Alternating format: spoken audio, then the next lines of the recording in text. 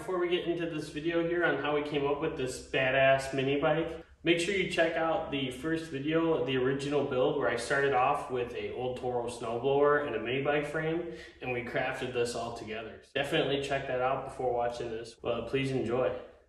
Well, now that we know that my creation works, this thing actually rides, somehow everything worked together pretty well. So we're gonna get this thing all stripped down, we're gonna get the frame powder coated, trick it out a little bit more, change the gearing, and we're gonna make this thing better riding and a lot cooler looking. So let's get this thing all stripped down.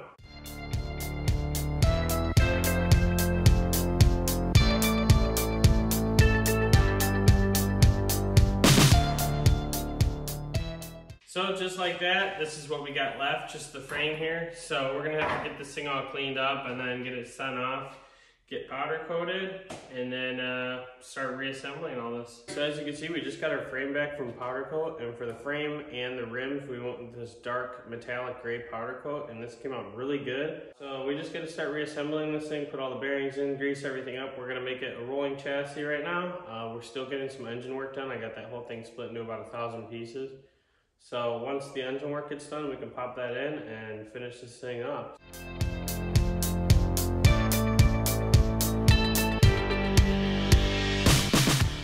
So here's a quick trick on these little tires. Honestly, any four-wheeler style tubeless tire, setting the bead can be kind of difficult on these.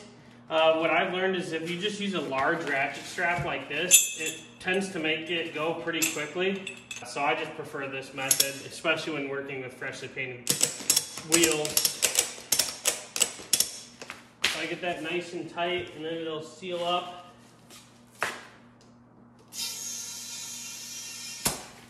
Then you hit it with a little air, you can back the strap off.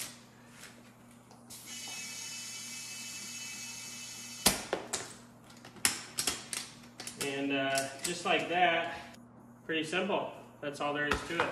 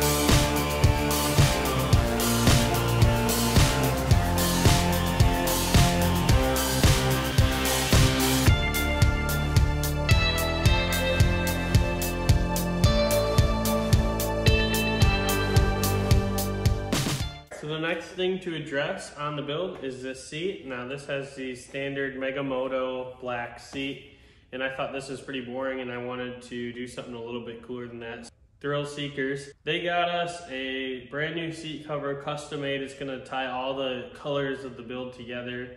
They're one of the very, very few companies to make seats for these Megamotos or Motovox. I'm sure they're probably the same thing. And this is what they made for me here. I'm gonna just remove this old black leather cover, and we're gonna staple the new gripper cover on.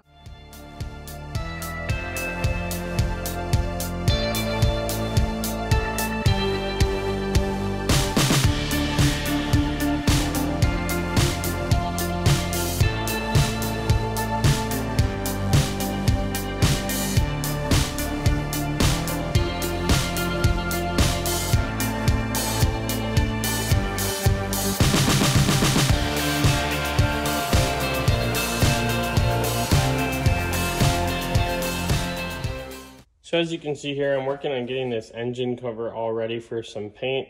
Over on the pole start assembly, I think this looks kind of goofy, and it had some screw holes here. It used to have a bracket that aligned it for the snowblower, and I think I'm going to fill in these holes here. And then for the centerpiece, that's a little ugly, so I just cut out this little piece of steel. I'm just going to weld that in and grind everything smooth so it gives it a nice clean appearance.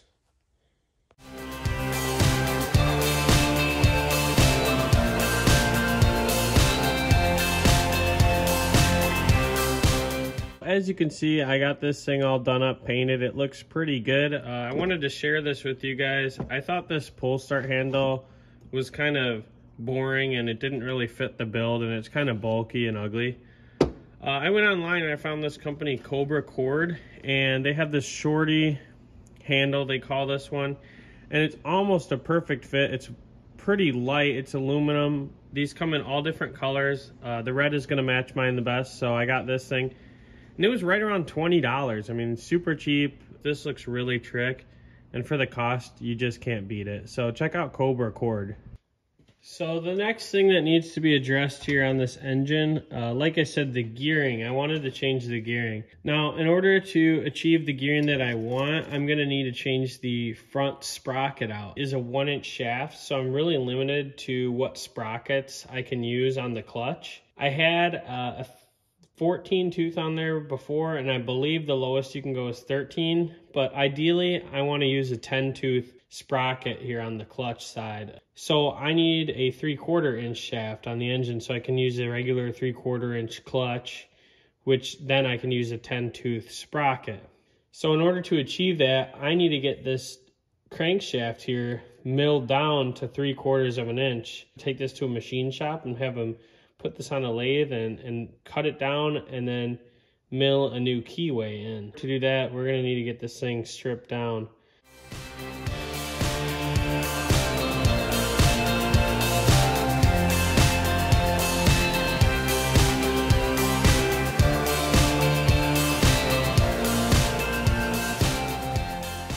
So I had my local machine shop take this crank and mill it down here to 3/4. It was not easy for them to do. This crank is super hard, and honestly, this cost a lot of money to do. So this is not really the most economically smart choice. I mean, it cost me more to get this crankshaft machine than buying a Harbor Freight 6.5 horse engine new in the box. So I'm not gonna say this is a great option, but I wanted to make it right and I wanted to make this thing work. So that's what we did. We got this thing milled down. It's a 3/4 shaft now. And basically all we gotta do is put this whole engine back together.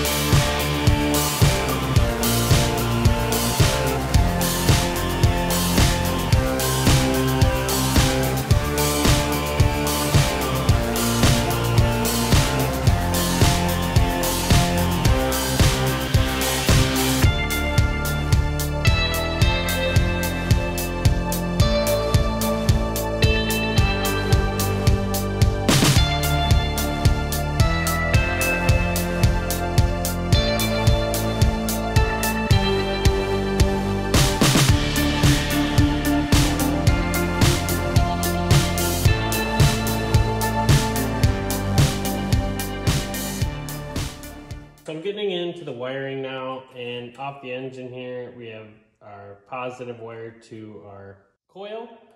And then we're gonna need to put a new frame ground on here. I think I'm gonna put it on the engine. For our connector, I didn't really like the old connectors, so I got these waterproof connectors, like a standard automotive style. And so we're gonna try and get this thing wired up, and hopefully this will be a lot better connector.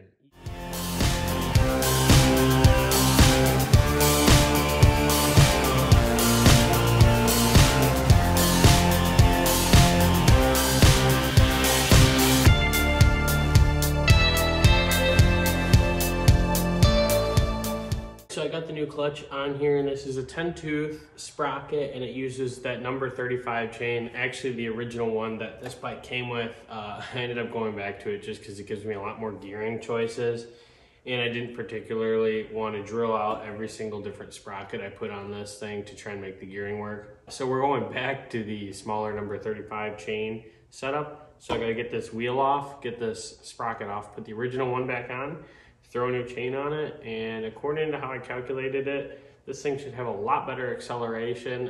It probably won't go very fast. This bike was never really meant to be a speed racer, but I just wanted to accelerate fast and be a fun off-roader, so let's try it out.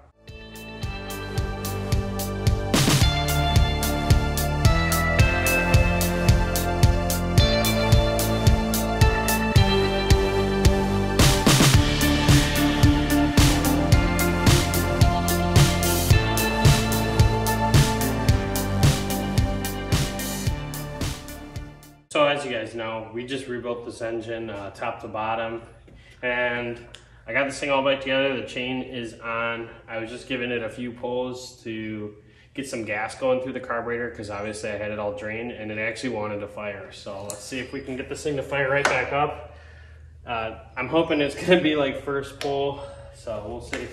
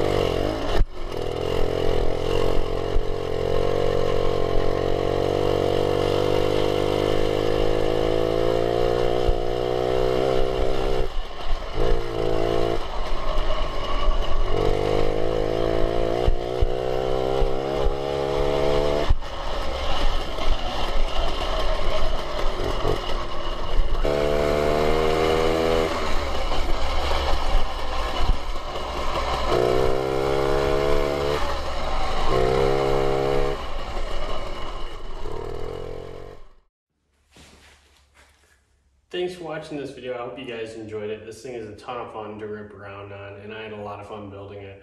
But it doesn't stop here. I got a few more ideas in my head and more builds I want to do, mini bike related, dirt bike related. So stay tuned. Make sure you subscribe to the channel to keep up on all the new videos coming out in the near future. And thanks again.